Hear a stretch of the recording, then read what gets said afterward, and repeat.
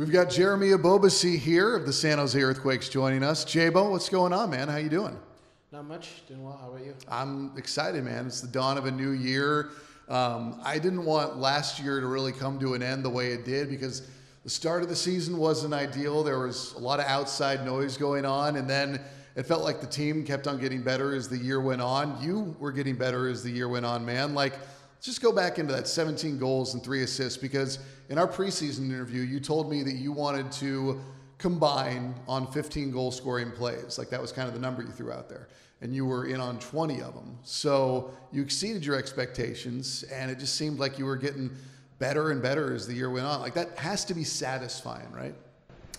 There's satisfaction that comes knowing that you set a target for yourself as an individual, and through the collective effort of the team, you're able to accomplish that individual goal. Mm-hmm. But that target, the satisfaction really hits different when the team is successful. And so for us to be at the bottom of the West was greater than any satisfaction that I might have had on those individual moments. I mean, it was a very tough year mentally. Yeah. Guys in the locker room could sense the frustration around in different moments, could sense some of the urgency to flip the situation. And frankly, people that I talked to outside of my immediate team circle understood that it was a very taxing season mentally, and I wasn't really able to process the beauty of the individual. Yeah, and listen, I respect that because you've always been a team-first guy, and while it's great that you're scoring goals, I'm sure it's you'd rather score game winners, right? Like, you want to be the one that's the ultimate difference maker. How does that set the stage for this year for you, knowing that you guys want to build upon last year, knowing it wasn't not up to snuff for you guys? Yeah, I think it's a new year, so we have a clean slate. We have a little bit of a chip on our shoulder given that it was a difficult year last year. Frankly, I don't think that people respect what we are capable of doing enough, and that's because we haven't put together 90-minute games on a consistent basis. Mm-hmm. But to underestimate us will be, to the detriment of any team that decides to do that. So we'll welcome any of the underestimation, and we expect to be back where we feel we should be, which is fighting for playoffs and ultimately fighting for a cup, trophies, Leagues Cup, Open Cup, etc. Yeah. It was cool watching you at training the other day because you were saying to Christian Espinosa, you said something like aim for our waist or aim for our knees or something when you guys were doing drills. That's like the side that we don't ever get to see if we just watch the game. Like, there's active practice of like what you guys are talking about and communicating and how to work together. Like that communication aspect, I think, gets way downplayed compared to what we actually see on the field. Yeah, I think people like to minimize the amount of work that goes into an entire week's training. Yeah. And ultimately the product that they see on the field, they see a missed opportunity and they think that person wasn't applying himself, thinking about the situation and whatnot, when really misses happen, miscommunications happen, but that is what we're working on every single day on the field, on the training field. And so in that particular moment that you're alluding to, I was talking about the desire to be perfect. It's just in us. It's what has gotten us to the professional level. Now that we're here, we have to understand that perfect can't be the enemy of the good.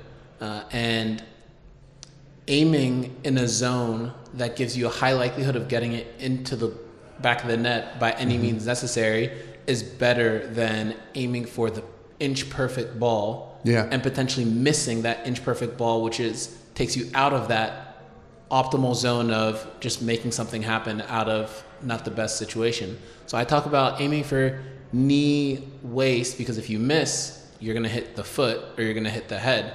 If you aim for the perfect climax in the air for a header and you miss high, no one's going to get that header. And it's the same thing with spaces that you talk about attacking. It's very difficult when there's a lot of numbers in the box and you're outmatched to find a runner in the box. I played on the wing, so I understand the difficulty in that.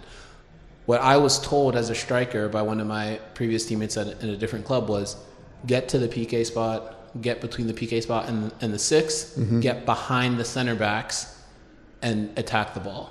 And that's something that I try to translate with the wingers here.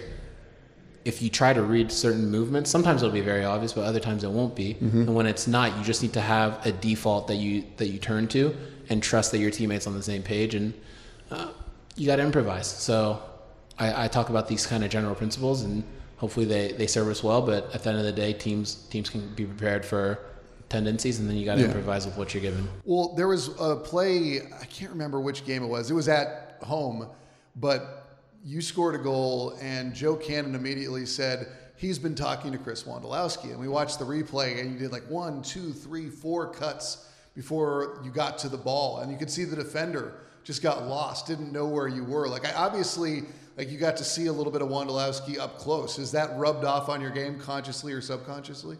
I think both. I mean, we talk a lot. He's on the field with us, obviously as a player, and then now as a coach, he's been with us. He's been leading a lot of finishing drills. He's a great resource for the club and for us as younger players who are hoping to try to reach what he's accomplished. So if it's rubbing off, then I'm proud of that, because with the number of goals he scored, if I can score half of that amount, then I'll have had a good career. Yes, that'd be a very good career, man. And just how do you feel about your game right now? Like, obviously you've been in this league for a while, but you keep on getting better. Like, there's clearly an ethic in you that's not like, oh, well, I got to this level. Like, you would hit double-digit goals before, and then you weren't satisfied. You went way beyond your personal best last year. Yeah, I'm a little bit frustrated with some of the opportunities that maybe have come out of the play. So I think that that drives me to be better. I'm also frustrated with the way in which our season ended and our record and our placement. And that tells me that I was missing something as well.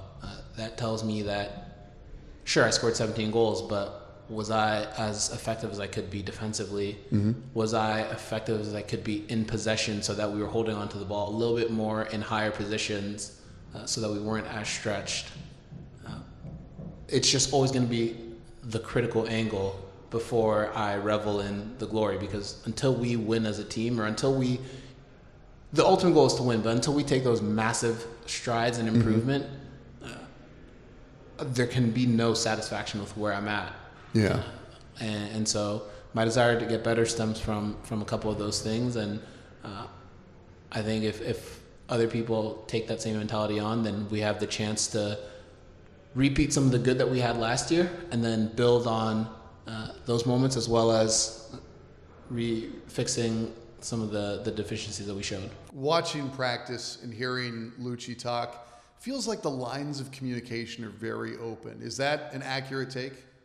I think so, yeah. We're learning his tendencies. He's learning us. And it's a start of the season. So it can only go up from here as we continue to trust each other, grow alongside each other. And once you see the rewards of all that work, I think you're going to see guys who are even more energized than they were coming into preseason, which is saying something, because people are ready to go this year again.